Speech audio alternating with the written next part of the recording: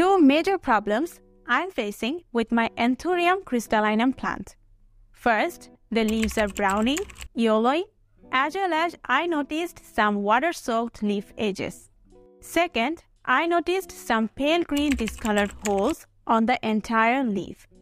These are some of the common problems that you also may be facing with your Anthurium plant.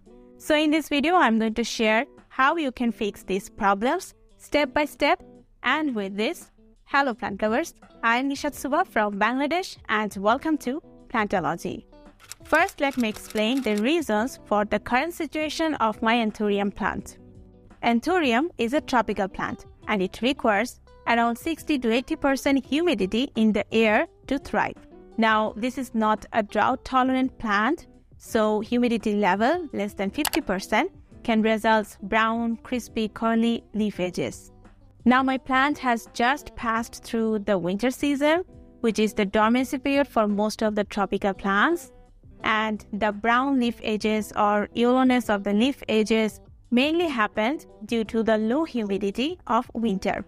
The second problem I noticed is the discoloration, and it is the sign of red spider mite infestation. The dry weather also attracts spider mites, and they create their colonies backside of the leaves, and until you flip the leaf, it is quite difficult to notice their infestation. By the way, if you like this video so far, then it will be highly appreciated if you hit that like button and also support this channel by subscribing. Now let me show you how this plant can be recovered and promote new growth. First, I'm going to remove the dry and brown portions from the plant leaves. As I said, the plant is infested by spider mites.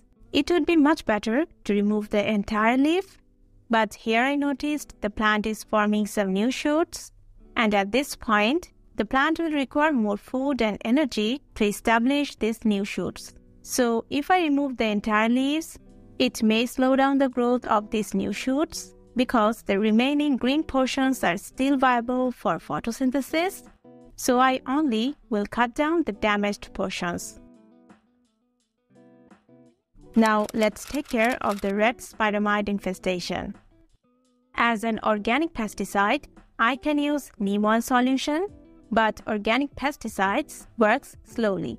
It may take 3 to 4 weeks to completely remove the infestation, but now my plant is not in a good situation and it needs an instant recovery solution. So I'm going to use abamectin formulated synthetic pesticide. Add 5 ml of abamectin solution in 2 liters of water and spray on both sides of the leaves. I will spray the solution 3 times of a day for the next 4 to 5 days, and the infestation will be fully recovered.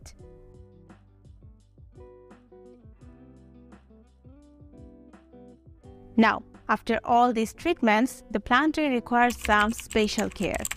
Number 1, the sunlight.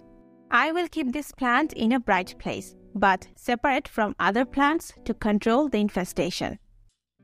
And as soon as the plant is recovered, I will put it back where it was before with other plants, and also will make sure the plant is receiving bright indirect light. Number 2, the watering. I also need to maintain an even moisture level of the soil.